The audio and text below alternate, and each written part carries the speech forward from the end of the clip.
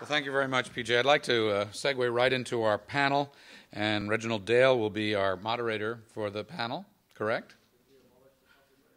Or do we abolish the coffee break? Yes? He says we've abolished the coffee. No, we haven't. How many of you would like a coffee break? We've abolished the coffee break. So for those of you who like coffee, there's coffee outside, but because it's upstairs. See how well informed I am? If you'd like a cup of coffee, please help yourselves to it. But otherwise, to keep things on track, let's invite our panel up now, and Reginald Dale will be your tour guide and your moderator, and he will introduce your panelists.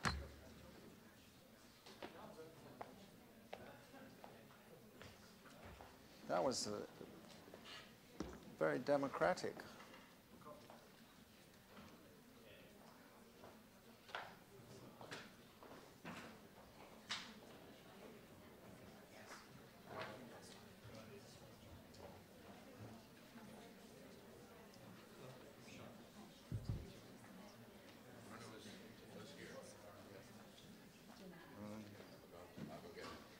Yes, I'm going to get a...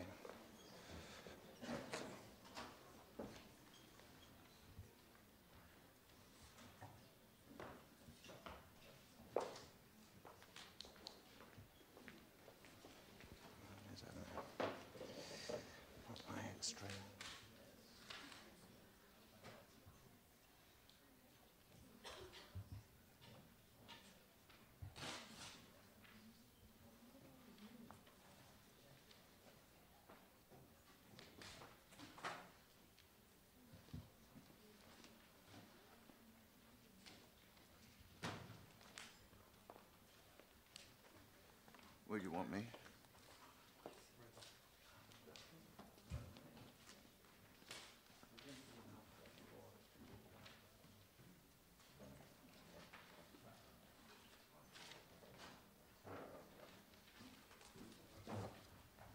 No. These are all live. These mics are all live. Yes. Hands up, anyone who can't hear.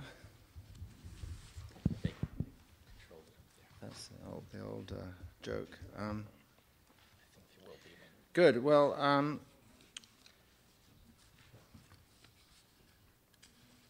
we'll continue with the panel. We were just going to speak briefly, each of us, and then have a discussion.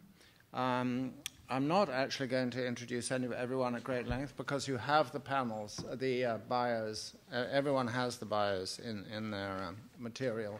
And I'd rather spend time on the discussion than lengthy biographical details, which everyone has access to anyway.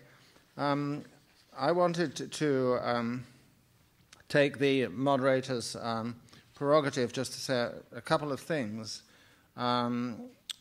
First, picking up something that P.J. Crowley just said about holding government accountable.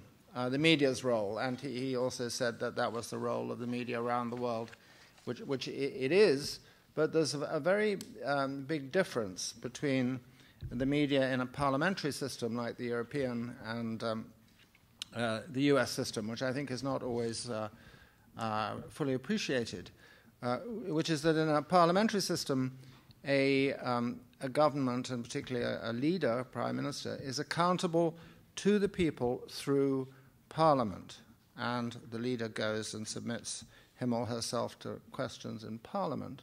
Whereas in the United States, the leader never goes to Congress to be questioned as a sort of parliamentary question time, but holds a press conference and is accountable to the people through the media rather than through Parliament. And I think that this gives the American media a kind of quasi-constitutional role that is not the same as that enjoyed by the media in Europe, and is also accountable in some ways for the very high esteem in which some members of the U.S. media hold themselves as tribunes of the people, whereas some of my colleagues in Fleet Street tend to regard the whole thing as a bit of a game rather than a serious constitutional exercise. It's no surprise, perhaps, that most of the people who write those supermarket tabloids that you find about how I married an alien space invader are actually journalists from Fleet Street,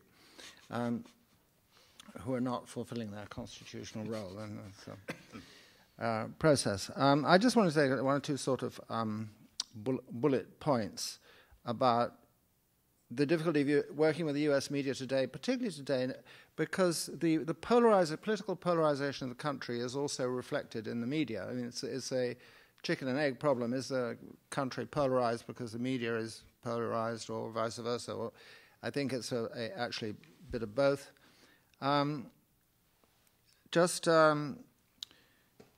About 2 weeks ago, I read a column in the Washington Post, and right before the end, the writer used the phrase, "I can't believe I'm writing this." And she put that in context. She had been writing about the policies of the Republicans in Congress, and she was talking about John Boehner, the Republican leader in Congress. And just before she finished, she said, "I can't believe I'm writing this, but I actually agree with one of the points he made." Now, that to me was astonishingly revealing. I mean, I think it was meant to be a sort of... It was partly that she felt guilty she was agreeing with a Republican. She had to somehow apologize to all her friends, her liberal friends, that she was actually saying that she agreed with a Republican. But she felt that she couldn't agree with a Republican on one single small point without somehow excusing herself or apologizing for it. And to me, I spent many years as a columnist, and we were always told that we ought to be unpredictable and surprising in our comments. This was astonishing in indicating that basically what she was going to do in all her columns was to rehash the Democratic Party line. And sure enough, she had a piece in at the end of last week commenting on Republican policies in Congress on jobs, and it was the complete Democratic Party line. And I sort of wonder, what's the point of being a columnist if all you're going to do is write the speaking points from the Democratic Party or the Republican Party? And we've got to a point where if you look at the columnists in the Washington Post and the New York Times, the two papers that PJ reads every morning, you can just about classify them in advance, know what they're going to say. It might be helpful if they had little blue or red stickers on top, so you didn't have to read the column and you knew which one was identified with which party, or maybe a blue sticker with a couple of red dots on because they occasionally agree with one point a Republican has made. So I suppose, and then I was reading Politico the other day, a serious analysis of what seemed to be a serious analysis of the run-up to the midterm elections and the polls and how the parties were doing. And I suddenly came across this phrase, "our side." And so, of course, this wasn't written the writer had maybe inadvertently given away the fact that the writer was looking at it from one side or another, our side. Now, to me, that completely, just as the comment in the column destroyed the credibility of the column, this destroyed the credibility of the analysis. Why should I go on with this analysis if it's written to advance the view of, as the writer put it, our side? And you find it even more, of course, as P.J. Crowley was just talking about in the cable news, TV cable news, where actually the last 2 years show that the more you make a program ideological, the more the ratings go up. But both on the liberal side and the conservative side, in fact, more on the conservative side than the liberal side, the ratings go up. You find it in blogs, and here again, they tend to polarize because liberals tend to read liberal blogs and conservatives read conservative blogs, and so you're constantly reading people who agree with you and go a bit further, more towards the extreme, and you think, oh, it's all right. no, here's this blogger saying this. It's respectable to think this. And so there's a tendency to pull each in the direction away from the center. And the only good news on that front is I read an estimate that only 1.5% of Americans read political blogs. And I also read somewhere else that blogs are actually beginning to decline in quantity, which I thought was splendid news for all of us. First of all, we don't have to read so many, and secondly, we won't have to write so many. But I suppose what I'm saying is that more than ever, it's incredibly important when you're looking at the U.S. media to be aware of where this is all coming from and where the particular media outlet stands on the political spectrum or on any other right, left, or belief system. And I think one of the problems of people working in Washington is that I spent 9 years working in the newsroom of the Washington Post, not for the Washington Post, but in there. And is that here you have a paper that goes to enormous lengths to try and be, as it would see itself, neutral or unbiased and so on, and to be where the center is without being biased. But its view of where the center of American opinion is much further to the left than where the center of opinion actually is, and the same applies to the New York Times. So if you're just looking at those two papers, you have to keep remembering that you are not looking at papers which reflect the viewpoint of the average American. And is another consequence of that is that for a foreign correspondent in Washington, to me, it is absolutely essential to get out of New York and Washington and go around the country and talk to people all around the country, or you won't ever really understand the United States. The organization I run actually has a program for visiting European media fellows, and we send them out to do precisely that, and they come back with the most incredibly enhanced understanding of the United States. I know it's not always easy to do that. There are, I won't belabor that point any further, there are some good things happening, I think, which is that Americans are, the news consumption of Americans is actually going up at the moment. Americans are spending more time following the news than at any time in the last decade. They're still getting, I have all sorts of figures here, 29% of Americans, I think, still get news from newspapers, although that's much smaller from the under 30s. And there's a general view around that. I mean, what's happening is that American consumers on the whole are adding news from electronic media and websites to the other traditional sources from which they get news, rather than compensating by reducing the traditional sources. And there's a myth going around, which I'm glad this is a myth, that people increasingly get their news from the Jon Stewart show and the Colbert Report and so on. And I just have a table here of surveys of big survey that's been done on this. It turns out that, in fact, that's not the case. Here, for example, where do you go? Do you go to the Colbert Report for the latest headlines? 3% say yes. Do you go to Jon Stewart's Daily Show for in-depth reporting? 2% go for in-depth reporting. Do you go for entertainment? The figures are in the 40s and 50%. So, I mean, this idea that somehow we're all being taken over by these comedy news shows is not sustained by the surveys. That said,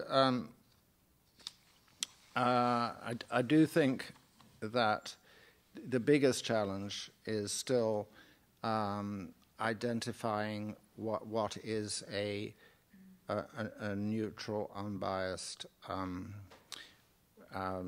factual, as far as it can be, report in the American media, and that's what I'm hoping that we're going to pursue with this panel.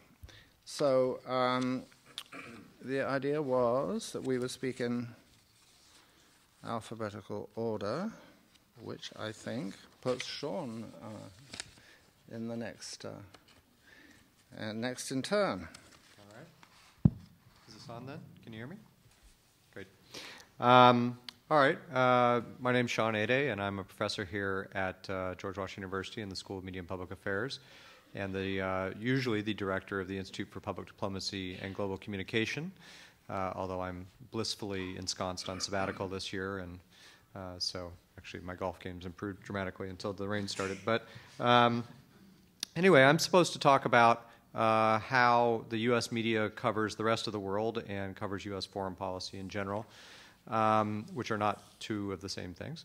I thought it was fascinating listening to P.J. Crowley. For one thing, hearing P.J. Crowley talk about Twitter is interesting because P.J. Crowley has one of the all-time great tweets of the last few months, which I guess is really about the life cycle of Twitter almost, but in which when an American was imprisoned in North Korea and former President Jimmy Carter went over and secured his release, P.J. Crowley tweeted, warning to Americans thinking about traveling to North Korea, we have a limited supply of former presidents, which I thought was wonderful. I also thought it was very interesting the way he talked about how when he comes in the morning, he gets a stack of clips. He gets two stacks of clips. One is of the way the rest of the world has covered America. But the first stack that he mentioned was an inch-thick stack of clips about U.S. media coverage of U.S. foreign policy. And I was fascinated to discover that it's actually an inch high because I can't imagine that it would be. And I'm either it was much higher, much thicker in the past, or they're padding that dramatically because I think one of the most important things that he talked about today, one of the little nuggets he said was about the lack of the reduction in journalists, U.S. journalists, that he has at his briefings. And it really goes part and parcel with what I want to talk about very briefly in these introductory comments, which is that a couple of things. One is the trend in U.S. media coverage of foreign policy, U.S. foreign policy in general, and especially U.S.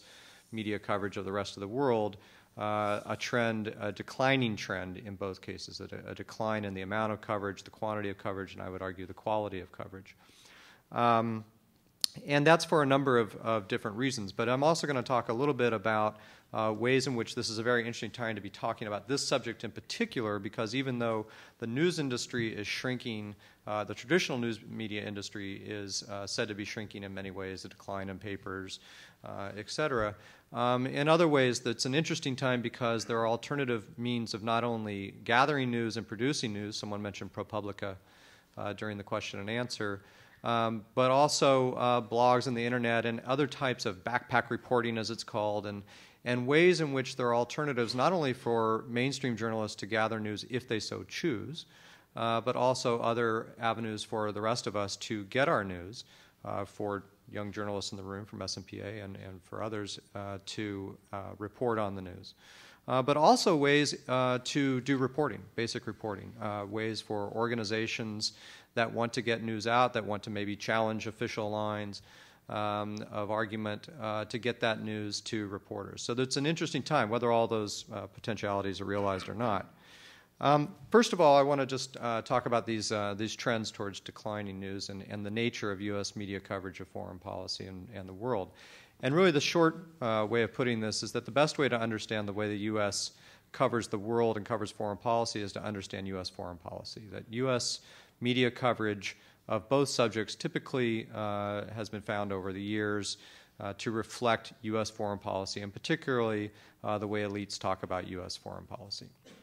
So a brief way to think about that is a few studies have looked at, say, coverage of of Darfur and related topics in Sudan before, say, the beginning of the 21st century, or I think even more critically, the regional conflict centered around the DRC, and have found, that, for instance, that you get basically no coverage in the American media, and then you get these spikes. So if you were looking at a line chart over time, it would go like this, and you get these little heartbeat spikes, and you look into the spikes and you find, well, what was happening there? Because there's two pieces of news there. One is no coverage, and the other is the spike.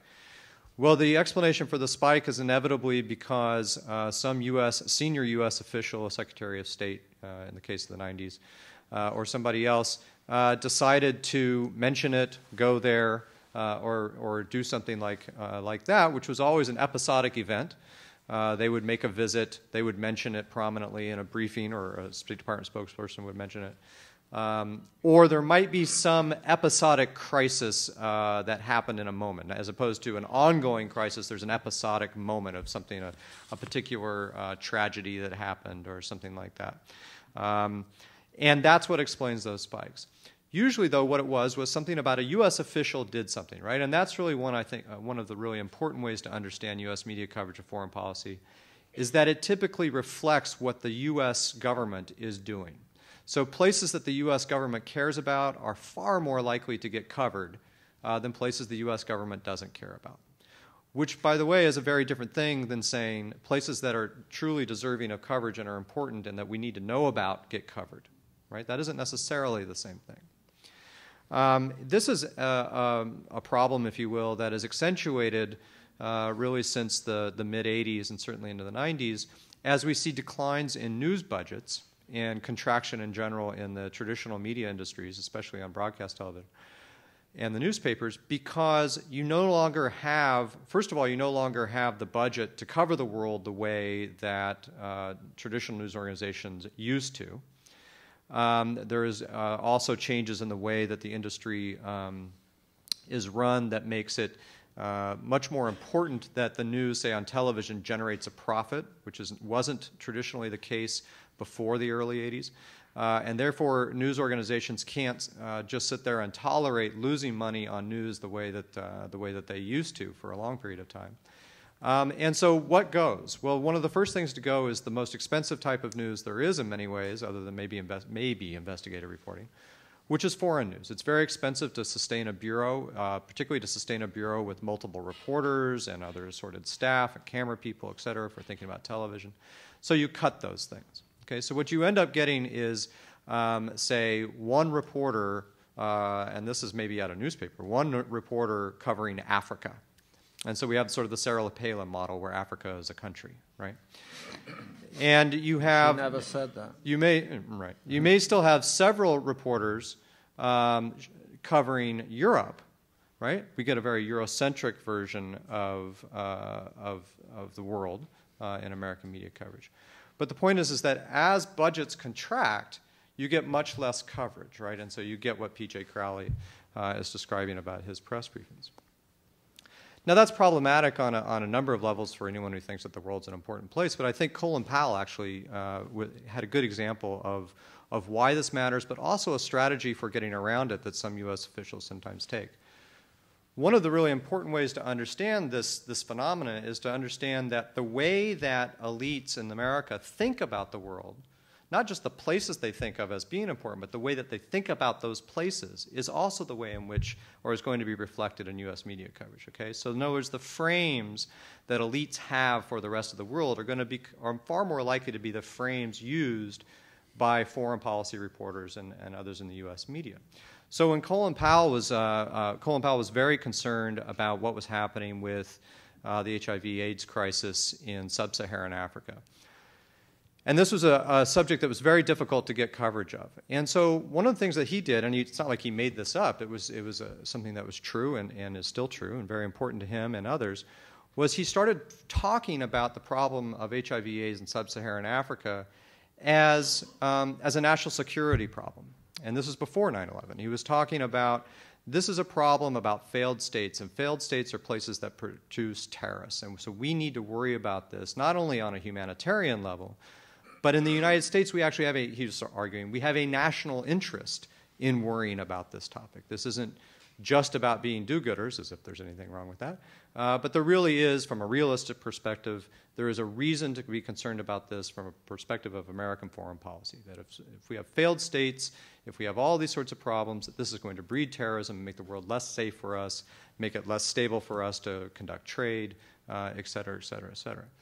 And this is an argument that had indifferent effects on the U.S. media in terms of its coverage, but it's a strategy that sometimes elites can use effectively to get a subject that otherwise is not going to be likely to be covered very often to be covered, is to frame it in a certain way that is more consistent with the traditional way in which U.S. foreign policy is conducted, right? Is it in our interest? But also in a way that is consistent with the way the U.S. media typically frames things.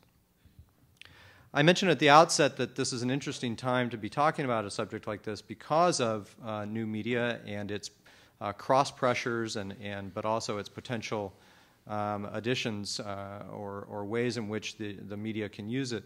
And this is an open question. There isn't an easy answer here. People who say that, new media are liberating and the Twitter revolution and all that are really way ahead of themselves. We don't actually know, I think, very much about that on the global scene. We have maybe a better sense of it in America, but I'll let Matt address that since he's the expert on it.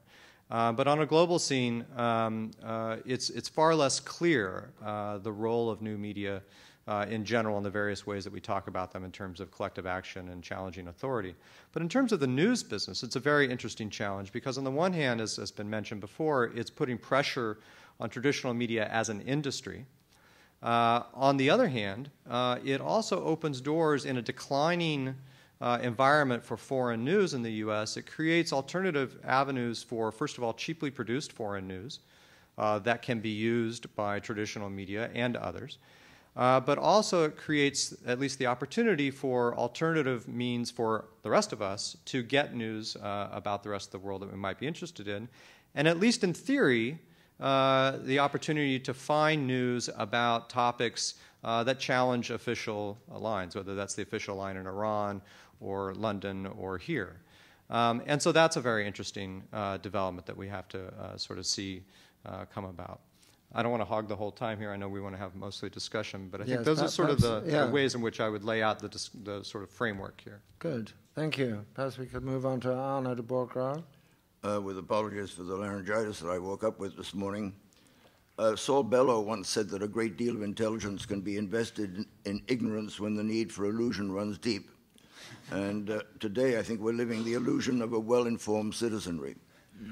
In my 62 years in the news business, I'm about to enter my 85th year, I've gone from the Morse code and key to telex, to satellite phones, wireless laptops, which is what I used during the Battle of Tora Bora in December of 2001 when we failed to nail Osama bin Laden.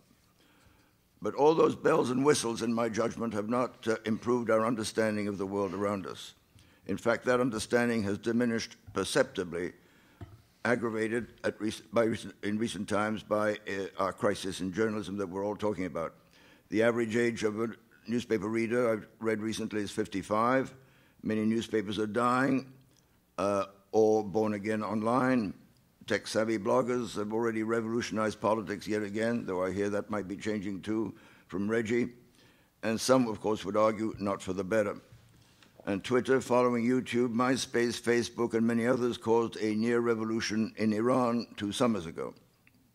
But the quality and quantity of foreign reporting for American publications has declined, in my judgment, precipitously. Foreign bureaus, as you've heard, have been closed. Prominent foreign correspondents have taken buyouts or started their own blogs.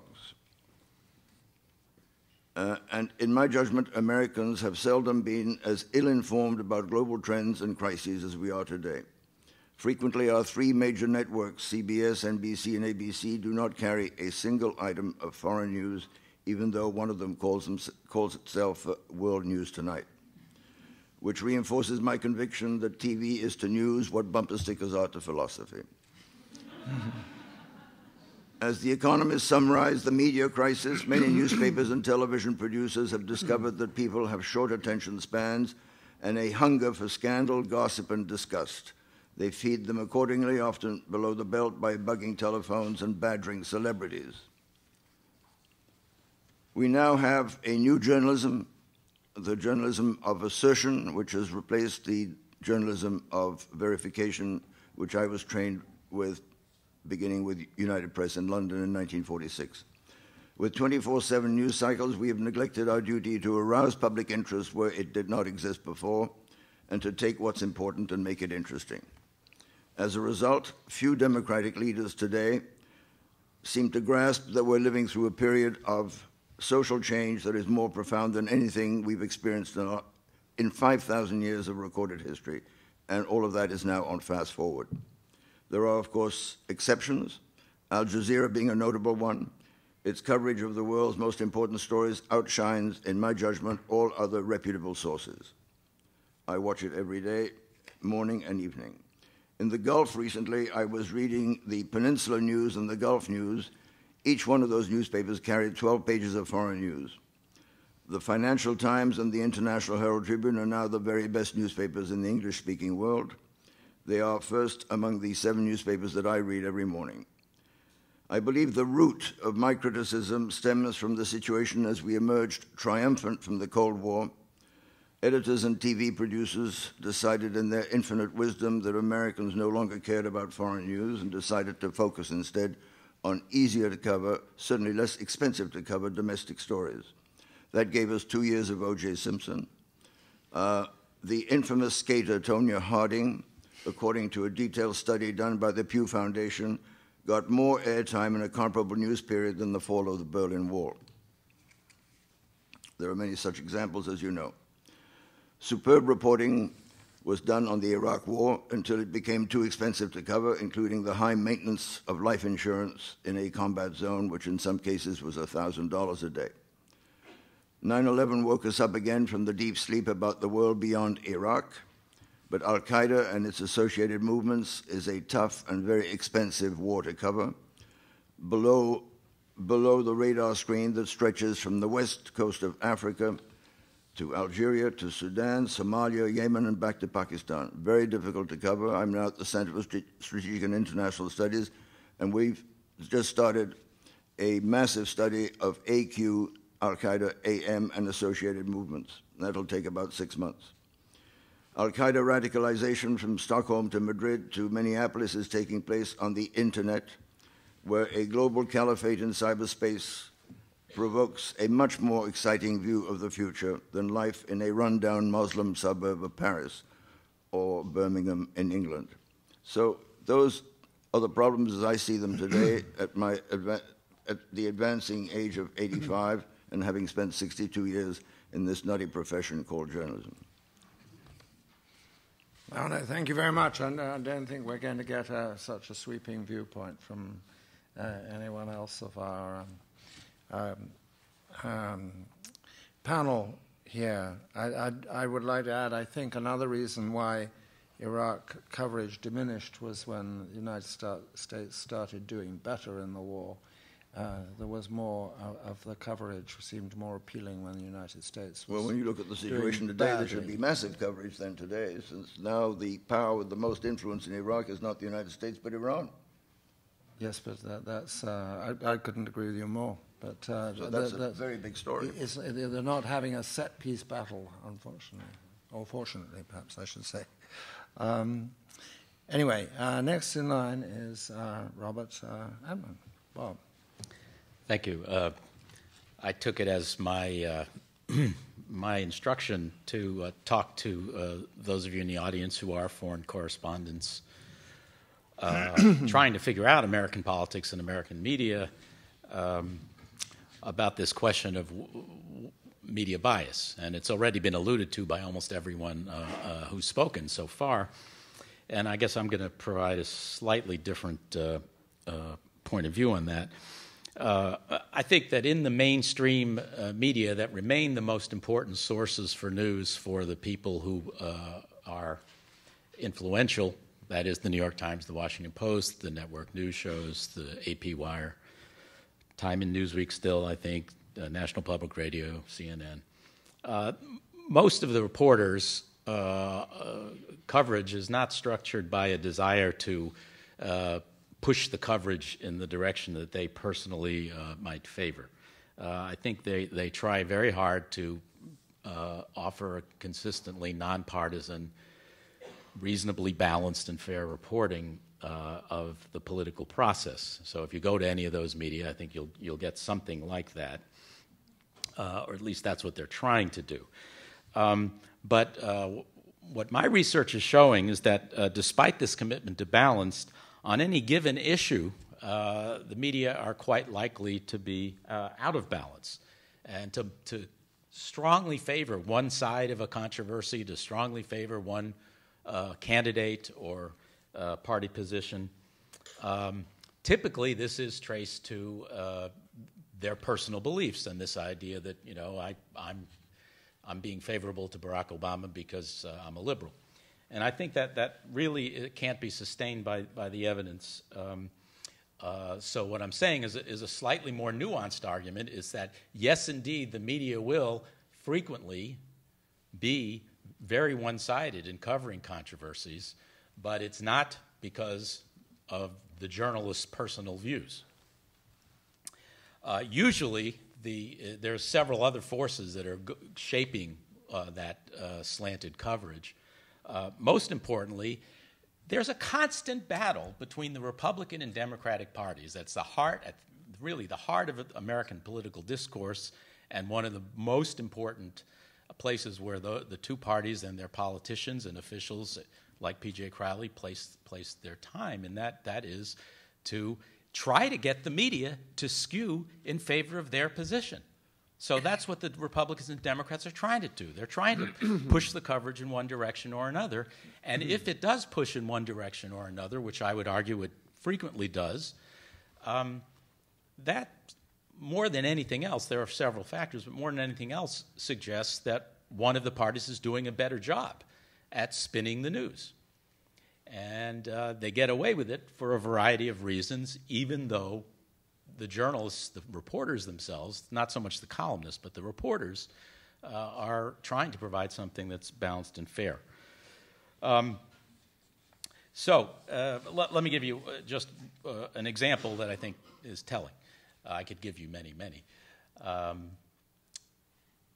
If you look at the coverage of the U.S. presidential election in 2008 in the fall campaign, from late September through Election Day, it strongly favored Barack Obama. It was very favorable to Barack Obama and very negative for McCain. However, in the first 3 weeks of the fall campaign, it was extraordinarily favorable to the Republican ticket, mostly because of Sarah Palin, who got extremely favorable coverage, and very unfavorable to the Democrats. Now, there are reasons for this having to do with the incompetent Democratic orchestration of their convention, which happened at the beginning of this period, relative to the actually, at least for a certain point in time, the brilliant political strategy of McCain in choosing this electrifying new figure who would predictably generate lots of copy, lots of interest, lots of attention. Joe Biden got almost no coverage. He was predictable. He was, everyone in Washington knew him. There was no news there. Palin was news, and she got a lot of positive coverage for a few weeks. And that completely swamped the Democrats. So if you look over the period of these 2 months, you have a swing from a very one-sided pro-Republican to a very one-sided pro-Democratic coverage. That, I would argue, is not atypical, even though the journalists themselves are trying to balance out the coverage. And what they might say is, well, if you average the early part and the late part, you come up with something like balance. I don't think that's quite right. But my main point is to convey to those of you who aren't maybe familiar with the American media that this is what's going on. How do you challenge that or get beneath it? I would say one is to constantly look for your own data. So when they're telling you, for example, here's a good current example, that the Republicans are gonna swamp the Democrats in the election race next month. You can go and look at the public opinion data yourself. You don't have to listen to these spinmeisters telling you that. Even if spinmeisters, in this case, on both sides both Democrats and Republicans tend to be spinning this. The Democrats are sort of minimizing the heavy losses. The Republicans are maximizing them. But there's other data out there that might say something different. So be independent of the people who are trying to create that slanted news and often succeed in creating the slanted news despite the best efforts of the journalists. In my view, I think that's what's going on with mainstream journalism. Okay. That's it. That's it. I'm quick. You told me 5 minutes. Yes, I couldn't. Wasn't that pithy enough? It was pithy, absolutely wonderfully pithy. Picked you off? No. The great thing is that if it's pithy like that, you get your message across. Yes. Matt. All right. Well, thank you, Reginald. My name is Matt Heinemann. I'm a professor here at the School of Media and Public Affairs, and I've been invited along, I believe, to talk a little bit more about the online news environment and the online public sphere in the United States. So I want to suggest to you today that in many ways the online, we've heard a lot today about how chaotic and how new and how dynamic the online environment is. I want to suggest that that's largely wrong, or at least that's not true at the top, and that's not true in terms of the sources that people are actually reading. We heard PJ talk about how the fundamental issue of politics, well, maybe that's too strong, fundamental issue in terms of the mediascape is the expansion of the number of outlets, and that's generally true. But in many ways, the internet is really an extension of something that has been going on, of course, for quite a while. And I think that it's easy for particularly reporters, but also for members of the public, for politicians, for interest groups, to look at the changes and draw the wrong conclusion. So just a couple of years ago at a very similar event to this, Brian Williams, who's anchor of NBC, said, well, and I'm paraphrasing here, I apologize if I'm not going to get the quote quite right, but he said, all my life, I've been struggling, trying to get credentials to cover my line of work, and now I'm competing with a guy named Vinny who lives in an efficiency apartment in the Bronx, and he hasn't left that efficiency apartment in years. I want to suggest to you that gets blogs and the phenomenon of blogs exactly backwards, right? So I want to use my time today mostly to talk about what online news consumption actually looks like. So let's start out with, so what portion of America's online media diet, what portion of web visits go to news outlets? Actually not that much, only about 3 or 4% of web visits go to online news outlets. But if we restrict our search, right, restrict the question just to non-commercial or online-only outlets, the sort of outlets that aren't just an online outpost of a traditional media organization. The amount of actual web traffic that goes to those kind of outlets, online-only news outlets, interest group sites, anything that doesn't fall into the category of a traditional news organization, is only about 0.2%. Right? It's really a rounding error. That's not to say that it's not important in certain circumstances, but we shouldn't confuse this with something that is a mass phenomenon sweeping the Republic. So are people getting more of their news diet online? Yes, I don't think there's any question. But at the same time, it's also clear that a much more important part of the American news diet comes from television, and even, yes, still from network news, than comes from the online world. Our ways of measuring this aren't perfect. One of the best long-term measures we have comes from questions that are asked by Pew in their Center for the People in the Press, and they've asked since for 20 years, what portion of what's your most important source of news? And if they give one, they say, well, okay, what's your next most important source of news? And now, as I believe Reginald mentioned, we're now finally up to the point where more people say that online news is more important to them than a traditional newspaper, right? But that's still behind all of these other outlets. It's still far behind television, which is 70, 75, 80% of the public says that that's an important source of news to them. But even though people say that increasingly the web is an important source of news, it's important to understand exactly how they're using this how they're using this source, and actually when they're using this source. Most visits to news sites, online news sites, are quite short.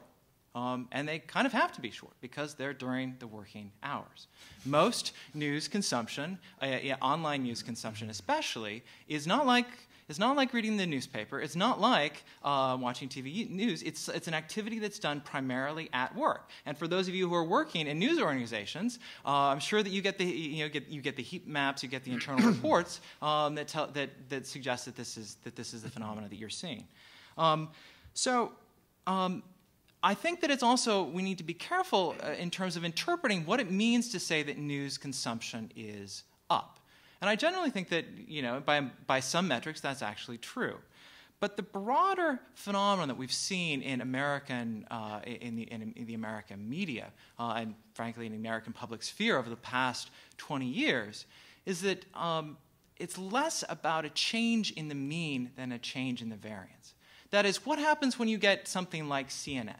Well, turns out that some people really like news. So they're going to watch news all day long, right? And most of the rest of the public is going to instead watch other things, watch sports, watch whatever the latest USA drama is, right? Watch whatever's on the Family Channel, right?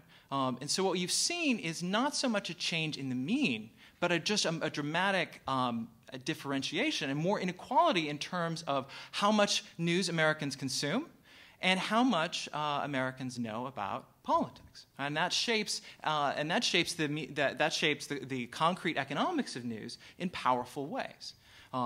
Instead of being geared primarily at the mass market, you can see certain segments of media that are geared much more towards niche segments of the public. And I'll be talking more about that later. But that shows up particularly in terms of questions about polarization. Certainly, the economics of the online media market promote polarization and promote, in general, many of these outlets that do have stronger views. This, again, is not a new phenomenon. When Ben Franklin moved and set up the second newspaper in Philadelphia, his market was to be, essentially more of an 18th century tabloid. It was trashy, it was flamboyant, it was well written, and it got a lot of attention, right? And it was anti-establishment, right? And I think you can see that those same kind of economics at work online.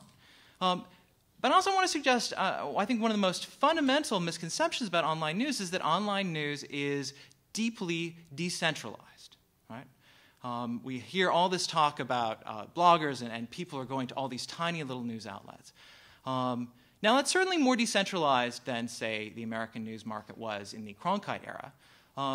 But actually, online news is dramatically more concentrated in many ways than print newspaper readership, which is the area of media consumption that has been most directly affected by the rise of the internet. The top 10 outlets online account for almost a third of all online news readership, whereas the top 10 newspapers in the U.S. account for about 20% of print readership. At the same time, if you can, in fact, look at the long tail of online content. Sites that are tiny in terms of market share, say sites that are ranked below 500 in terms of their total audience, are about 20% of the total American news consumption online. Whereas newspapers that are ranked below 500 are only about 3% of the print circulation in the U.S. So instead of this simple story, this simple narrative about how everybody's going to the tiny outlets, in fact, more people are moving to the very biggest outlets than are moving to the smallest. A couple more points before I finish up. So even though we have all these greater diversity of online outlets, does that mean that we have more diverse content? To some extent, the jury's still out on this, but the early recent research suggests that the answer is actually no, and partly for reasons that we've already heard about today. It used to be very difficult for, certainly during the middle of the news cycle, for news organizations to do a really good job of monitoring what their competitors were doing. Now it's almost impossible to avoid. And so in a variety of contexts, you see more duplication of stories. In terms of the herd mentality, the echo chamber, in ways that we're familiar with. And let me conclude by talking a little bit about blogs. I don't want to suggest, I'll make a grand statement. I think blogging is dead. In fact, I think that to the extent that you could talk about blogging as in the ways that you often heard blogs discussed in 2003, blogs as citizen-generated media. I think if you, in that sense, blogs really never existed in the first place. In reality, when you start looking at the backgrounds of these organizations that were found, these blogs that were founded in 2001, 2002, or even earlier, you have a bunch of Ivy-educated white guys talking about how blogs are empowering ordinary people like them. Right, and in fact that's quite true. Right, blogs really were. Really were at that particular moment. It was relatively cheap to start a blog. I think it's quite clear that to actually be read as a blogger, that moment has passed. If you look at the 2001-2002 election cycle, there was a lot of new blogs. 2003, 2004, a few of them got really big. 2005, 2006, only a couple. In the 2007-2008 cycle, there was only one new blog that made it into the list of top 100 political sites over the course of the 2007-2008 campaign. Anyone want to guess what it was? 538. 538.com, right. And not only that, this is a very different model of blog initiation, right? It was started out as sort of a spin-off of Daily Kos, not as a sort of a one-man band site initially. And of course, what we now see is that blogging isn't a separate category of content. It's just a subgenre of opinion journalism. And it's done overwhelmingly by professional journalists. 538, you know. Right, yeah. Now 538, of course, is now providing content for the website of the New York Times. And I think this has dramatic implications for how we read things like blogs. What is a blog? Well, now it's just the default way of publishing any sort of time-sensitive information online. And so the ways in which we evaluate sources really depend particularly on, are still in the online world quite traditional. And I think that is good news for the reliability of blogs, but probably contradicts a lot of the narratives that we still hear about guys in efficiency apartments in the Bronx and how they're taking over journalism. I think we need to be very careful not to be too self-aggrandizing. Yeah.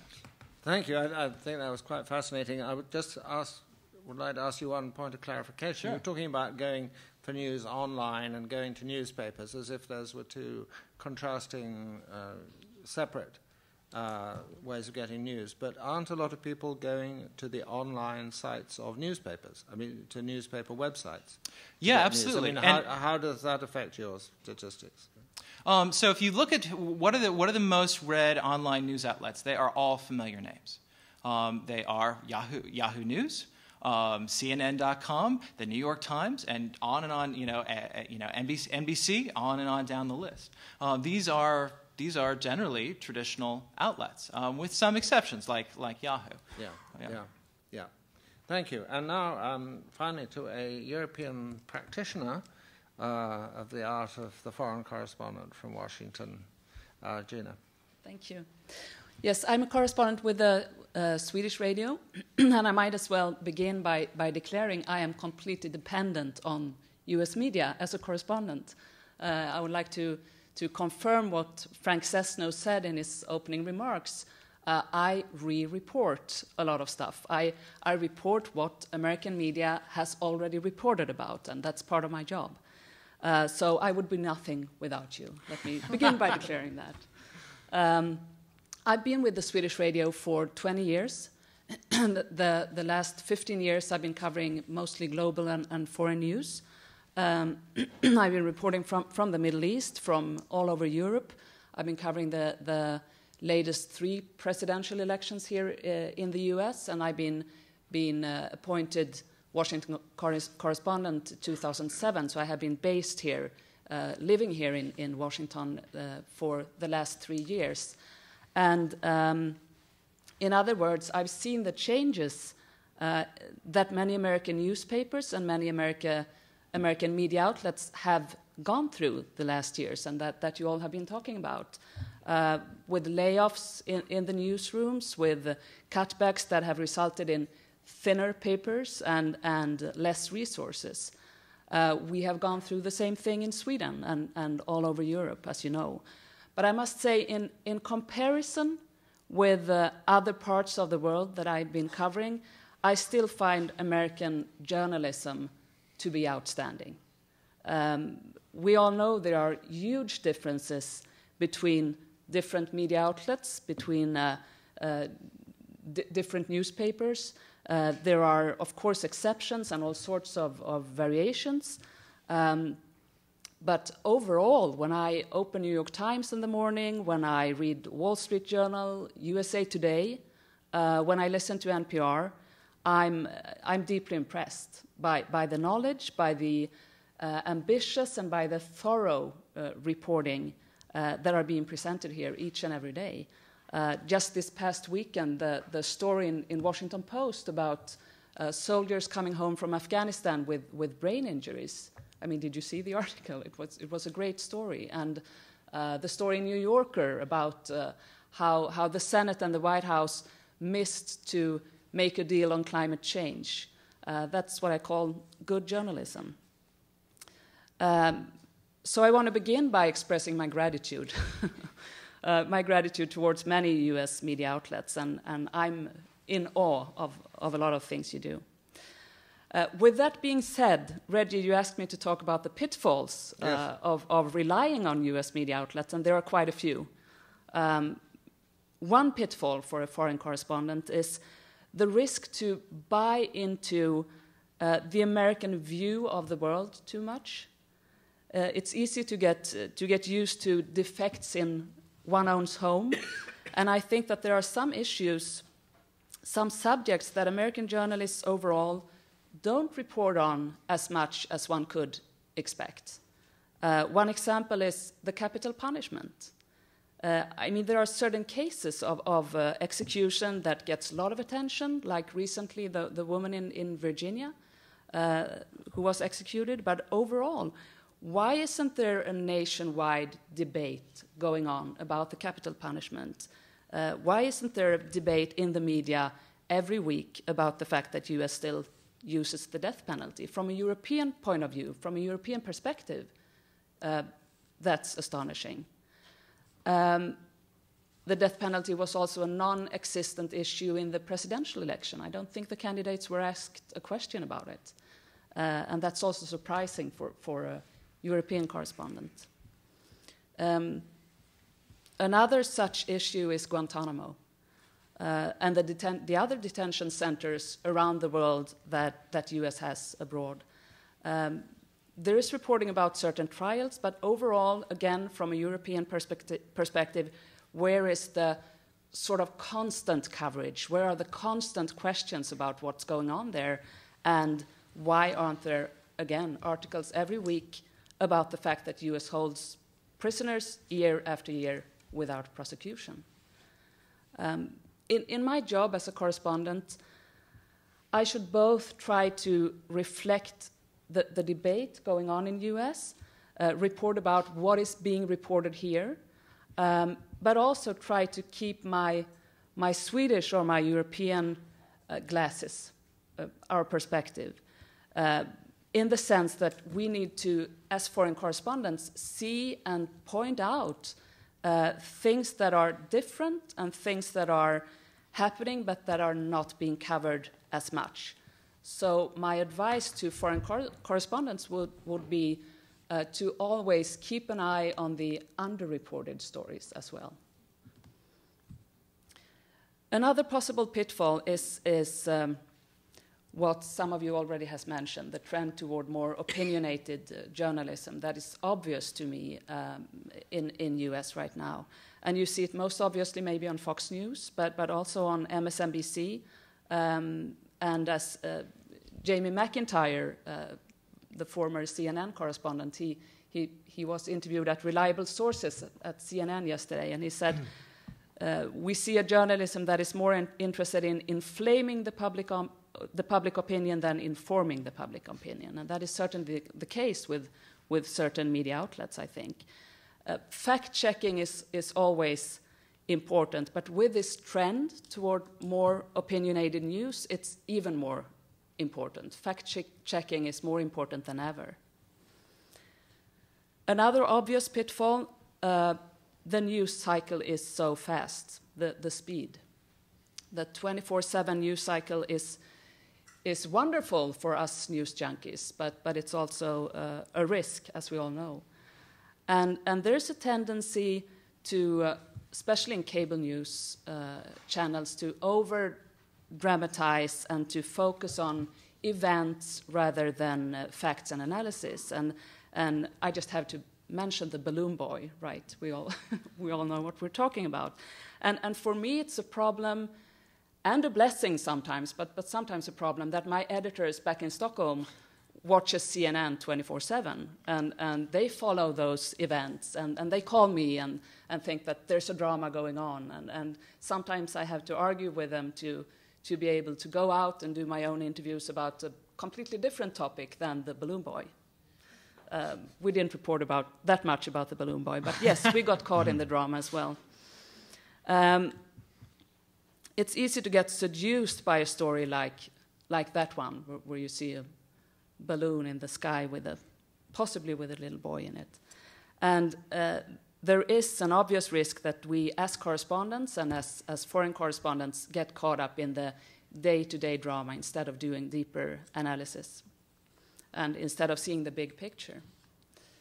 I have to mention one other possible pitfall. I think as a foreign correspondent, and maybe especially as a European journalist, I think that we need to be extra careful and extra watchful when it comes to our own biases towards the US. American politics is something else. And we as Europeans tend to, let's be honest, mainstream European politics have more in common with President Obama's views than with former President Bush. And it's a huge risk for biases there from our side. And we should be watchful of that. And if we do want to do fair reporting about American politics, we really need to make an effort to mirror both sides and both parties in a fair and respectful way, and to be aware of our own European prejudices. Thank you. Well, you certainly brought your Swedish and European perspective to us, particularly by choosing those two subjects, Guantanamo and the death penalty, which are issues which are throughout Europe are subjects that people constantly think about when they think about the United States. I think it's true to say, one of my American colleagues will correct me if I'm wrong, but I think it's true to say that no American presidential candidate has ever campaigned against the death penalty. I think every single one has been in favor, except possibly John Kerry, who at one point Caucus was against it. Was he against it? Yes, but it's very, very rare. And, well, you saw what happened to him. Exactly. That's why nobody has been since. Yes. I think another point that is happening a bit with all this vast amounts of information that's all over the place is that actually editors are becoming more important, right? Because they have to decide which bits of these, which stories they cover, which parts of this information they use, and that when Bob, you talk about the writer not being or not thinking they're prejudiced, I think we must remember that there's a huge function of the editor deciding on what to assign them, what not to cover, which is just as important as what to cover. I mean, it was quite remarkable the way a large part of the media here did not cover the Tea Party because they thought they didn't approve of it somehow, or hoped it would go away. I mean, there are the editors. At the same time, are showing, in my view, that they often show a habit of deciding what the story is, or the conclusion of the story is, and then ordering up the inquiry. It's come a certain reversal from the traditional way of sending out the I think the literature is kind of interesting on your point about how the U.S. media, and this is, I think, important for the people in the room, thinking about how the U.S. media cover social movements in general in the U.S. And thinking about pitfalls and what we don't cover in the U.S. I mean, one of the real consistent findings in academic literature is that the mainstream press goes through predictable patterns in the way that it ignores and then eventually covers, usually in a sensationalistic manner, social movements on the left and the right. And I think the Tea Party movement could fit that definition of a social movement by just about any one's definition. But it's early in that process to have data on whether the pattern has been the same in the media coverage of it. But I think if we look at the history of U.S. coverage of social movements, it follows this pattern of ignoring them for a while, initially covering them in a very predictable way in which they focus on violence, usually in a way that is not actually consistent with the reality of the movement. So in other words, exaggerating violence, making them things like vandalism into violence, which are two different things. And it takes a long time for the U.S. media, generally speaking, the mainstream media, to cover a social movement in some way that even remotely resembles fairness. And I think that the literature would say that that's true on the left and the right, social movements on the left and the right. So it's kind of an interesting I think it's important, in fact, to understand that journalists are, and this, I think, reflects Washington as well, very distrustful of any form of mass political participation except voting. Yeah. And truly, they don't think it's very legitimate. I studied, for example, the nuclear freeze movement, which was similar with ignoring, then emphasizing the hippies and the guitars and all that. The radical elements. And the radical elements, and then essentially going back to ignoring when there weren't kind of something going on as a march, when in fact there was huge public support for their ultimate goal. And journalists just saw that and spoke of it in terms that were demeaning throughout the period. So it's an interesting contradiction, I would say, in American political culture, that we're always telling ourselves, and I don't know if this happens in Sweden, but we're always telling ourselves, we're the greatest country, we're the most powerful country, we're the freest country, we're the best democracy the world's ever seen. And yet when it comes down to it, journalists, and I would say generally the Washington political culture, don't really appreciate anything but citizens kind of quietly casting a ballot. Yeah. Well, Robert, Sweden, I should tell you, has been defined as the moral superpower. Oh, so you have really? But not by ourselves, no, okay. because we're very humble people. Let me put one more thing before we go to the floor. It seems to me, just as an observer of the media for a long time, that there's been a huge growth in emotion in the media, as opposed to the what, where, why, when. There was a point, perhaps around 1990, where if you had it, you might have a huge train crash and somebody would come staggering out of the wreckage, and if there was a journalist with a microphone, they'd put it in the face of the person coming out, and so, the first question would be, what happened? And now the question is, how do you feel? And there's enormous, particularly on TV, Mrs. Jones, how do you feel that your son has just been convicted of being a serial murderer? I mean, how do you think she feels? I'm very proud. You know, I mean, if you listen for it, it's there the whole time. Or how did you feel when? And to me, that's part of the sort of subjectivization of news that I think I see going on. Well, I think one of the phenomena that's related to that, perhaps, that we've discussed, I think, on the outskirts today, is the rise, really since the early 80s and especially the early 90s, of the celebritification of news. You mentioned the O.J. Trial coverage and Tonya Harding. But there's a lot of good analysis, especially of television, but also of print media, newspapers, in an age of chain ownership, et cetera, and declining budgets, of decisions made to shrink the news hole in favor of course, advertising, but also just to shrink the news hole so you produce less newspapers and use less newsprint. And then on television, of shrinking the news hole to add ads and teasers so that people during your commercial don't change the channel and never come back because they found an exciting episode of Seinfeld or Friends or something. But the other thing is that the nature of news that fills the news hole is more likely to be entertainment journalism or soft news, or human interest. News you can use, human interest, than hard news, and certainly more than foreign news, which of course is gone. Now, we have some questions from the floor.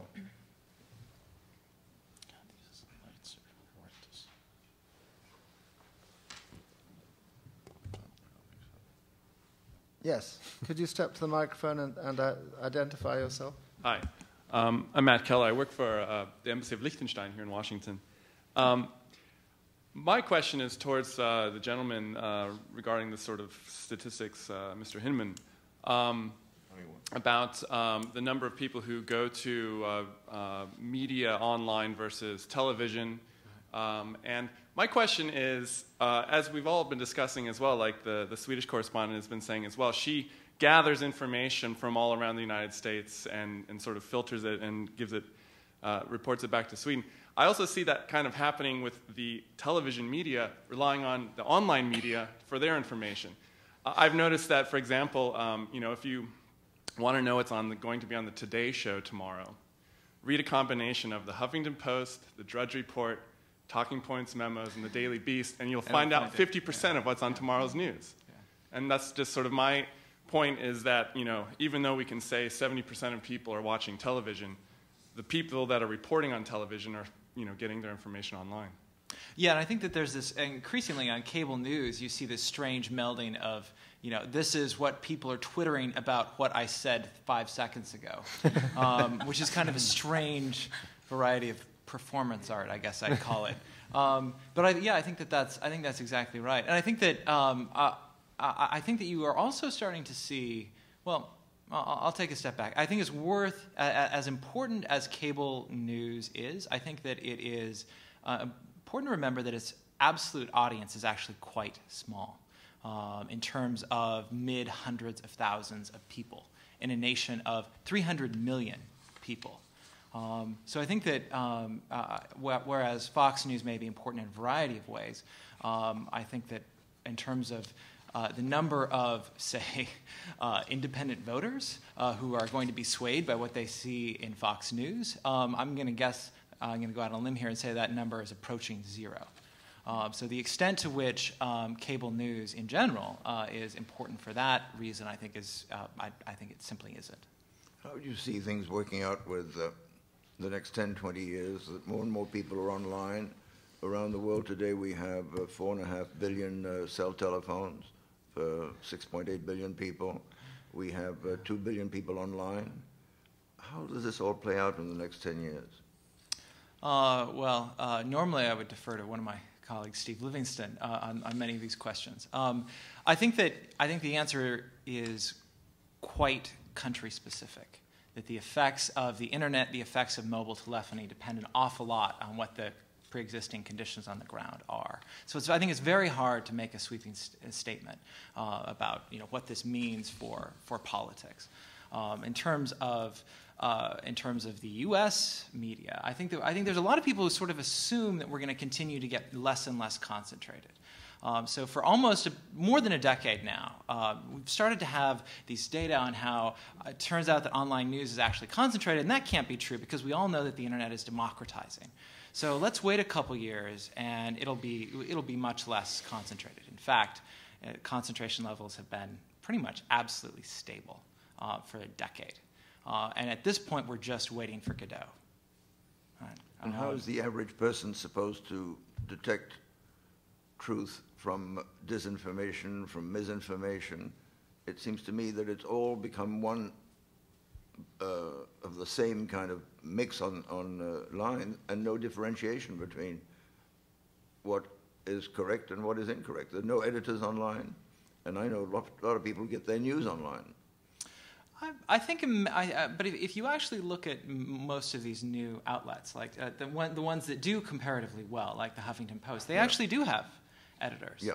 And I think in some ways the most pernicious parts of things like the Huffington Post have to do with sort of an intensification of sort of phenomena that were already available before. So one of my favorite things about the Huffington Post is that the stories in the Huffington Post, if you read them, are pretty dull, but the headlines are often, I mean, crazy. That could be pulled from any tabloid, New York Post, whatever, right? As it turns out, what's going on there? They're writing a bunch of different headlines for each of their different stories, and they're putting, for the first couple minutes that it's up, they see which of the headlines gets the most clicks. And then they pick that one, and that becomes the real headline. Right? Well, Arianna Huffington's book is now called Third World America, which is a very important subject. The more you travel around the world, the more you see how far we're falling behind in all sorts of areas.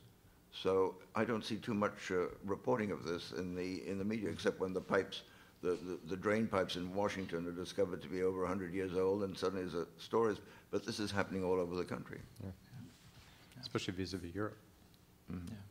Well, that's a good example of how the politicians are more important than the media, although there's an interaction. So you're not going to get much help to your political career if you stand up and say explicitly, our infrastructure is deteriorating, we are now falling behind, we are weaker. That's not the message that generally your consultants will tell you as a politician is a political winner. Well, actually, in the absence of that, you have media coverage which may be quite favorable toward building up the infrastructure and so on when on the few occasions they mention it, but it won't be part of the agenda because the politicians aren't making it. But I think Obama did actually make that point with the stimulus plan. He did say, look, we don't want all these green jobs and all the new developments to be in China. We have to spend money on our infrastructure. But that actually goes back to Sean's point, because how was that framed? That's as a national security issue, right? I mean, and I don't think there's any question that certain frames are favored. So I think it's a lot. In some ways, it's a lot easier to get people interested in a story with depending on the frame that's offered with it. I think you'd really have a lot of trouble finding much in the way of the frame in the mainstream media of a narrative of American decline, and we really need to focus on strengthening our scientific research and our infrastructure and so on. I mean, look at the current campaign. How much are we talking about that versus how much we're talking about Christine O'Donnell's witchery and so forth. Anyway, the main point I wanted to make is that if you're interested in what's in the media, and this is what Sean Aday said as well, it's really what the politicians are talking about. And the only caveat and not talking about. The only caveat I'd make to, I guess, my own point is that I think there's another way to understand American journalism, and that's to understand that it is produced by and reinforces American culture. And so another way to understand American journalism is to understand American culture. And that's why I think the project that you were talking about, Reginald, about where you guys take foreign correspondents and send them throughout America, I think that's a wonderful idea. Not that you're going to find a definitive answer about what an American is, but you're going to find, like you would in any country if I went to Sweden or anywhere else, the diversity of viewpoints. But there are certain things about American culture. There are certain ways, certain norms that are true, I think, about American culture. And in fact, some of the more landmark studies of American journalism have found that the kinds of biases we are most likely to find in American journalism aren't really ideological biases, because those are so obvious, journalists are sort of on guard against them, but more cultural norms like a sense of individualism and things like that. But some of them include things like the sort of mythology that Bob's talking about that I think we all subscribe to. I know I do as an American, that we're so awesome. When you all you have to do is fly through a European airport to realize how awesome you're not. The things that you're talking about, infrastructure, et cetera. And so, but those don't fit sort of not only what politicians are saying, but our own sense of ourselves sometimes. And so I think thinking about American culture and what those values are is really important. I think that just reminds me of a point I wanted to make about in bemoaning the decline of foreign news, one factor is the demand structure that the American consumer of news is laying out there, which is ethnocentric. You know, if the public were demanding, I really need to know what's going on in Congo and all that horrible stuff, I want to know all about it, you know, the media would provide it. But we have a uniquely, heavily market-driven media system, much more so than in most of the other affluent democracies. And, you know, that's the bad side of it, is that, in fact, it is fairly responsive to the consumer taste. And when the consumer taste is ethnocentric and not terribly interested in getting into the details of other countries, unless they happen to be a place where maybe we have a crisis conflict. And even then, the detail is fairly superficial. And America's fairly provincial, too. We have two borders, and one of them is Canada, which we don't count as a border. And, you know, so it's hard for Americans to wrap their mind around a world. We haven't had wars here and all. I mean, there are many historical reasons, but I'm saying that all of this is rather predictable just by an economist. But I mean, the consumer taste is also shaped by what you give the consumers. So it's a vicious circle. It is a circle. Yeah, I mean, there are, I think, certainly it's very convenient for editors to be able to say, oh, my audience is not interested in foreign news, so we don't have to give it to them. But in fact, if you look at the research done by the Chicago Council on Global Affairs, there's astonishing high percentages of Americans who say they are. I mean, 70%. It's how you frame it. If American media wanted to, but it's so convenient for them to say, wow, isn't it great if people don't want us to do this very expensive reporting? That's what I mean. Yeah. But from Reggie, Congo, right. Reggie, as a result of all of this, it seems to me that it's now glaringly obvious that there is a growing abyss between the geopolitical, geoeconomic, geostrategic, military, scientific, technological, and even psychological knowledge of the masses and their representatives on the one hand, and on the other, the knowledge that is absolutely indispensable to make logical, rational, and moral decisions. How do you anticipate the future if we're not going to be reporting about what is coming down the pike? Because politicians are certainly don't have enough time to do that. It's our job to do that and bring it all to their attention. But we're not doing that. Don't think if you look at foreign news and analyze what it is, the Americans are getting, it's basically, I think, four categories. It's conflict, human interest, disasters, and sport. Yeah, I think that's exactly right. And it's not analysis of the sort of thing that Arno is talking about, or how is the world going to be, and what is America's role in it. And it does all of that episodically. As a result, dysfunctional government and dysfunctional Congress.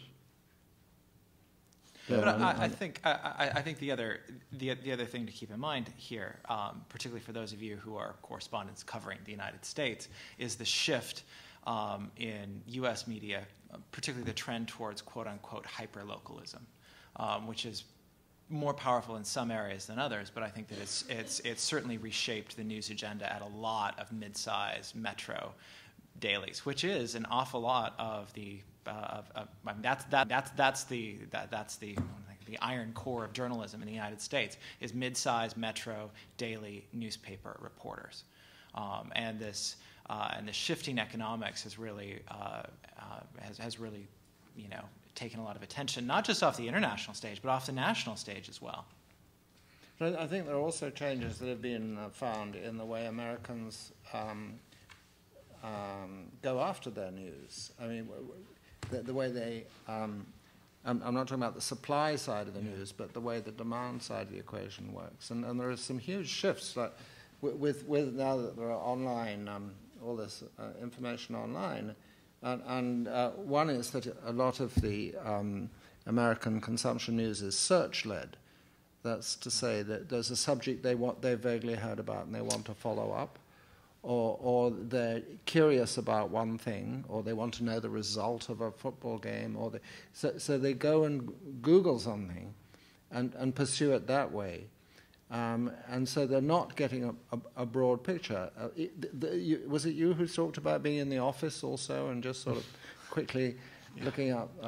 This is grazing. I mean, they often just read one headline in the first paragraph and then move on to the next. And this is totally the opposite to the traditional way of reading a newspaper, where you turn from page to page and read all the stories and learn about a whole lot of topics that you didn't know about before. There's a lot of it comes from what you know and what you want to look for. And it's No, and I think that last point is definitely supported by. There's been a couple of studies that suggest exactly that giving somebody a newspaper front page online and giving somebody an actual newspaper, somebody who actually looks at a physical copy of the newspaper tends to be peripherally aware, tends to learn a little bit about a lot of things that they're just thumbing through, and that perhaps that might be consequential. In terms of actually how people are getting to these online sites, it's true that a lot of it is search-led, but by far the most important component of search-led is navigational searches, people searching for specific outlets. Typing in the New York Times or Yahoo News or CNN into the search box. So I mean, it's a little silly sometimes. Why don't you just put in CNN.com, right? But sometimes it's easier. I just put in CNN into the search box. So I think that you really do see people. So much of online news consumption is habit-driven. People go to the same sites today in general that they went to yesterday. And the importance of portals in a variety of senses online, I think, really drives a lot of that behavior. But there's something you said before about cable TV news being only a small the viewers, not being a very large show. But one of the Pew figures I was looking at the other day said that actually 36% of Americans say they get news from cable TV news. So they do go there, even if they're not sitting there looking at it all day. I have some other figures that are relevant, perhaps here. Pew asked the question of what did you do yesterday to get news, as a sort of hypothetical day, and 34% said they went online for news. 58% said they went to TV, which bears out what you said. Only 17% say they looked for no news in one particular day, which I think is remarkably small. Maybe people don't always answer 100% honestly to these.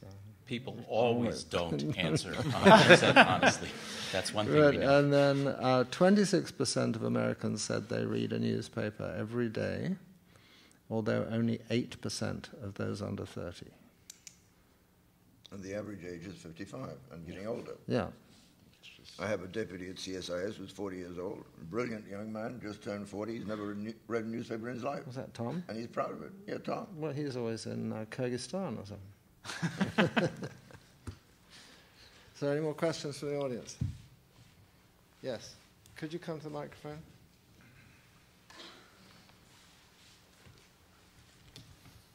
Hi, my name is Mark Etzold. I'm studying at American University, and I'm from Germany, so I have a question from a European point of view about the Iraq War.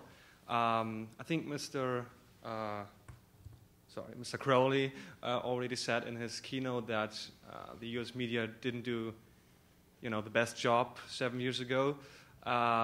Today we know that the former administration lied to us. Today we know that the media believed in these lies.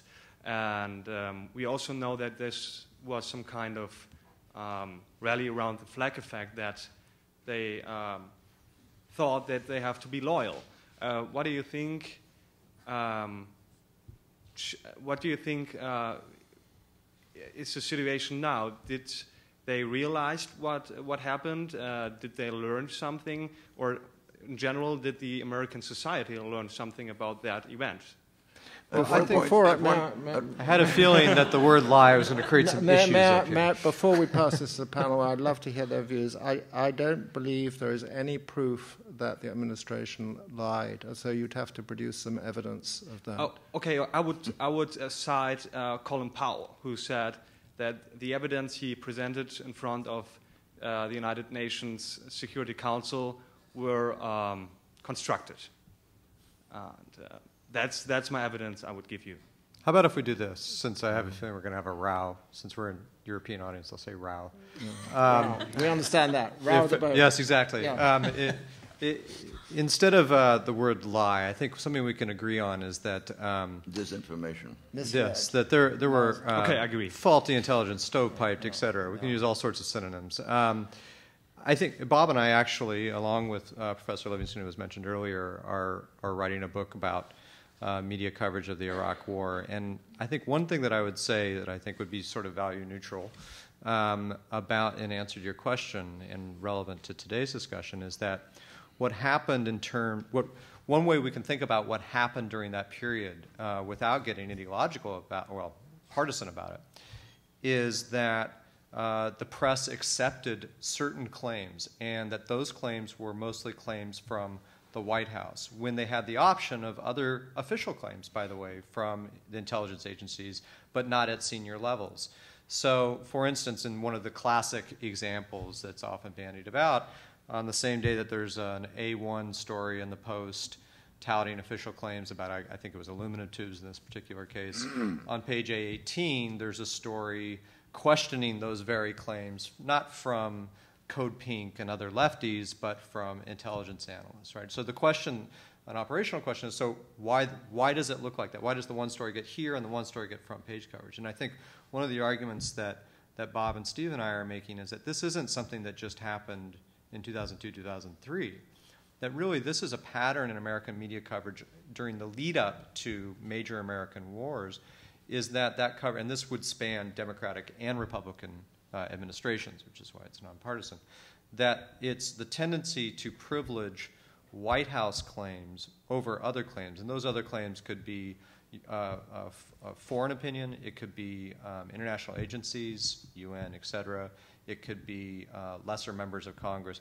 The point is that there is a certain pattern that we see that is repeated through history. And sometimes those claims are on the up and up. Sometimes those claims, as in Vietnam, are proven to be actual lies.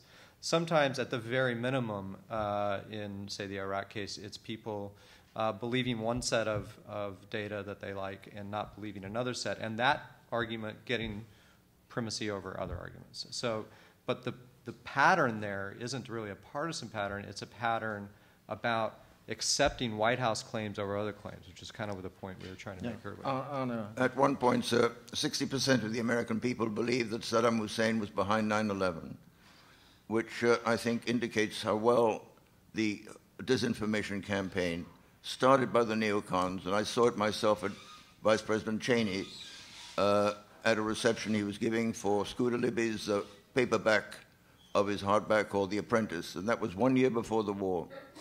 And at one point I said, well, if we should go to war, and I was shouted down by the neocons, what do you mean if we should go to war? It's been decided we are going to war.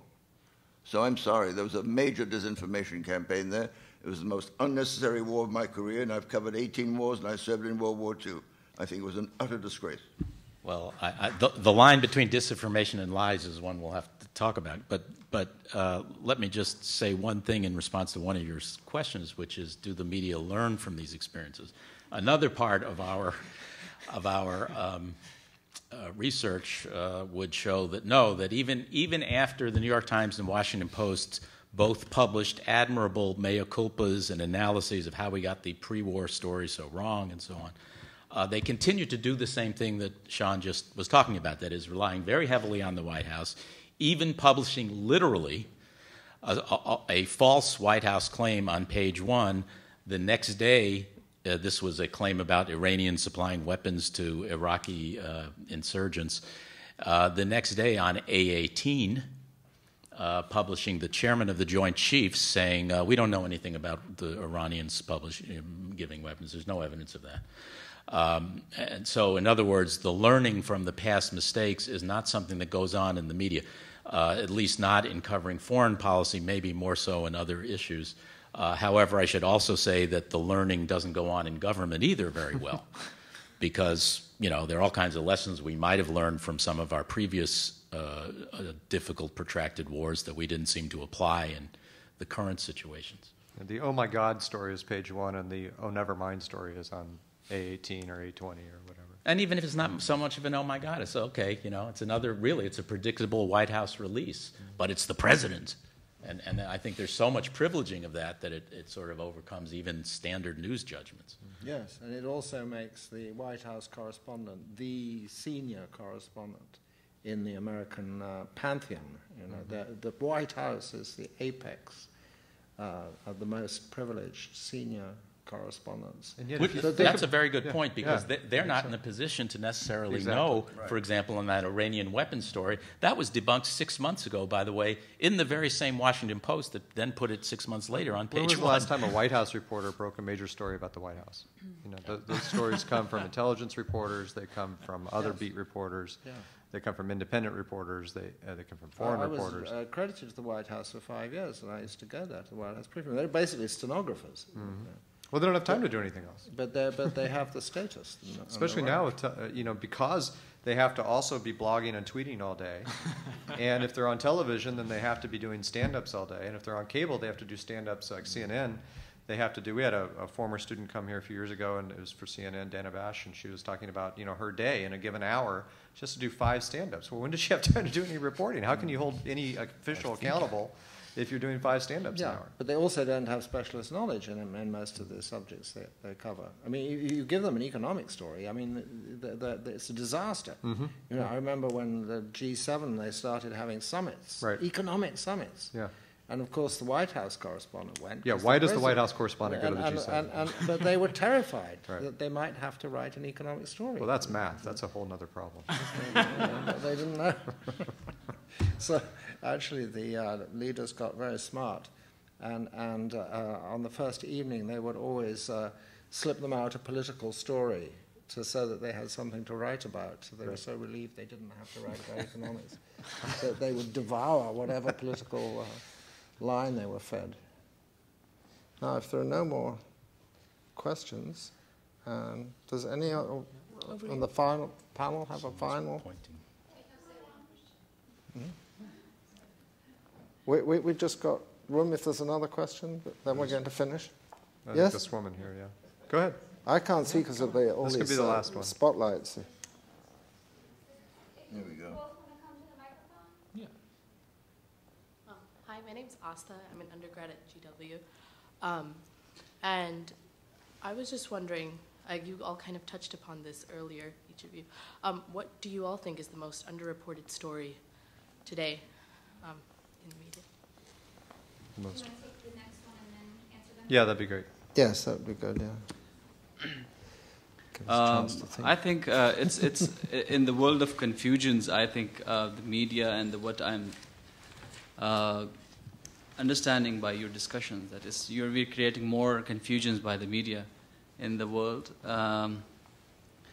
Okay, just it's a very simple question: that how do you see the conventional and new media in the world, where the literacy is the major problem? But if you see the whole world, if more than the half of the world, it's underliterate, and we are talking about the online media, the satellite, and so many things. And where do you see that technology matters against these actions? I think I mentioned that technology, the 4.3 million cell phones that we have now, and you get news with your cell phone. And if you've got the right set or instrument, you can even get CNN on the thing and BBC on your cell telephone in the middle of Africa. So I think that answers your question about how we're going to cope with illiteracy and how does one get news to people who can't read or write. Let's just run around the panel, and this will be the closing round. Matt. Most least covered topic. Least covered topic? Gosh, I think for my money, it's got to be Obama's appointments, particularly his appointments to the Fed that just languished, even as economic policy, interest rates, fiscal policy is absolutely the critical issue in American politics. And these nominees were just sitting there, not being acted on. And I think that was a structure. I think that's not too surprising, but I think it represents a structural failure of U.S. media. Well, I already mentioned what I think are underreported stories by U.S. media, but I can switch the question, and I think there are some things that we as foreign correspondents underreport on in Europe. I think we should report more on Congress, actually. We tend to focus on the White House and the president and don't do as much stories about the Congress. And people in Sweden, everybody knows President Obama, but I don't think that many people know who Harry Reid is or John Boehner. That's true in America, too. That's true. It is. But I think from a European perspective, we should really, and I should, be better at reporting about the Congress. It's not as sexy as doing the White House, but it's very important. I interpreted the question as maybe America and the world, and I'd say poverty and its structural reasons and its implications, from national security to gender violence and violence against children, et cetera. But I think poverty and all of its attendant issues is really the core question facing the world, and development, et cetera. The most underreported story, from my standpoint, is what we've allowed to happen to democratic capitalism since the end of the Cold War. A beautiful system that gradually morphed into crony capitalism, and then casino capitalism, and then bandit capitalism, to the point where now Pete Peterson says we have a carnivorous and animalistic system. Pete Peterson made about $1 billion for himself, but this is what he said at the Council on Foreign Relations the other day. Oh, I just agree with everything that's been said. Let me add an underreported story. From my perspective, of course, that's a value judgment, what's underreported. The Little League scores in Little Rock are underreported. But the... No, not when Clinton was there. No. The United States has 865 military bases or more around the world. The United States spends more on defense than most of the rest of the world combined. Yep. We keep some 40,000 troops in Germany to deter the Soviet Union from invading West Germany. That's really not focused on, and particularly the opportunity costs of maintaining these unnecessary structures when China and our other friends and competitors don't suffer under that burden. Including 9,000 tanks that we still have in the arsenal, and no one can see a tank war coming anytime soon. Unless you go back in history. Yeah, well, lots of other people got tanks. We could have a sort of... Just for fun. Tournament. I would say that this question of following the government's lead in the subjects that are covered is really important, and is even more important in foreign policy, because in domestic policy, people do dig around a bit and they try and get dirt on people during elections, and they wonder what the Pentagon's up to and is somebody pulling the wool over our eyes. In foreign policy, it doesn't happen at all. And the whole of since Obama came to power, the reporting of his foreign policy has been dictated simply by where he's been and what he's done. And there are huge gaps. I mean, as a European, I'm sure my Swedish colleague will agree that there's no reporting of Europe in this country, or very little, and it's certainly no systematic.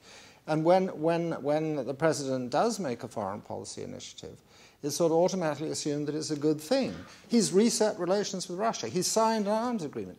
It's great, bravo, a plus. But nobody actually looks at, is it a good idea to have this arms agreement? Was it well negotiated? Answer, no.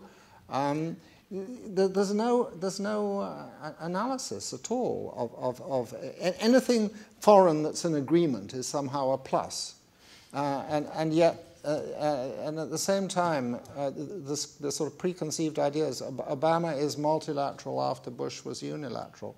There are two huge multilateral events going on or not going on in the world today, but the two biggest multilateral issues are the climate change negotiations, which Obama has been a complete flop at, and the Doha round of multilateral trade talks, which he hasn't even, I don't even sure he's even aware that they exist. He never mentions them. But there are these two huge multilateral operations which completely vanish from the radar screen, and nobody seems to bother. But the trouble, Reggie, is that doesn't exactly dispatch you out of the Western Hemisphere, does it? Reading about the Doha round and things like that. It's very difficult to turn that into a story that's comprehensible for the average reader. It's very hard to put it in one of those supermarket weekly things. You know, you should get these Fleet Street hacks going on it. You know, put the sex in Doha. I think they frown on that. That would be news, yes. Anyway, I want to draw it to a close now. Thank you very much for staying with us and for your questions, and so particularly thanks to the panel for.